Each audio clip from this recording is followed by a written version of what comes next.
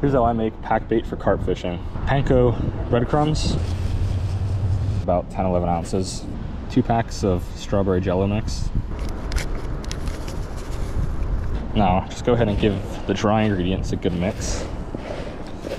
I use this sweet corn.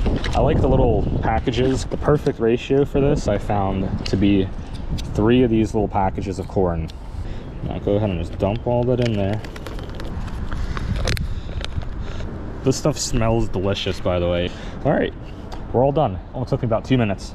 You want it to pack well enough to stay on your feeder, then when it hits the water, it just falls apart into a cloud of chum for the carp. All credit for this recipe goes to the Catfish and Carp YouTube channel. Make this in a Tupperware container, so when you're done fishing, you still have leftovers, seal it up, put it in the fridge, and you can keep fishing with it for about a whole week.